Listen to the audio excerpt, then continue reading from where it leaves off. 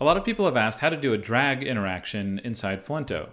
And Flinto doesn't have specifically a drag feature, but let me show you a way that you can simulate it.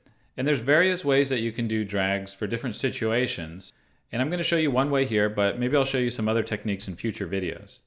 So I've just drawn a rectangle in the upper left corner, and I'm going to put a behavior on it. So I'll click Add Behavior, and you can see the white rectangle here that represents the screen frame. I'm going to make a new state and drag this over to the opposite corner.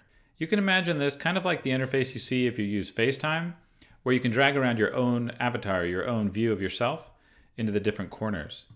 All right, so from the initial state, I'm going to make a link on that box that goes to the new state using a right swipe. And then on the new state, a link going back to the initial state using a left swipe. All right, I'm going to open the preview and try this.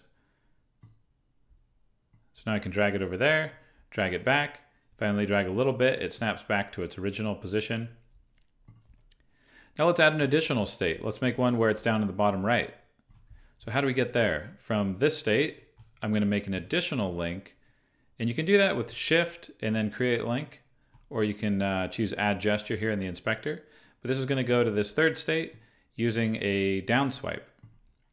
And from there, from that third state, I'll have an up swipe going back to the previous one. Now I'm going to name these. This is upper left, upper right, bottom right. Let's open the preview and make sure that what I've got now works. So I can drag this down, drag it up, over. Cool. So that's just one example of a way that you can simulate a drag using swipe gestures.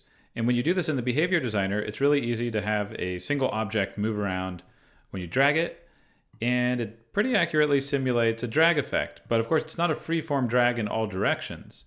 I'll show you how to do that in a separate video using scroll groups.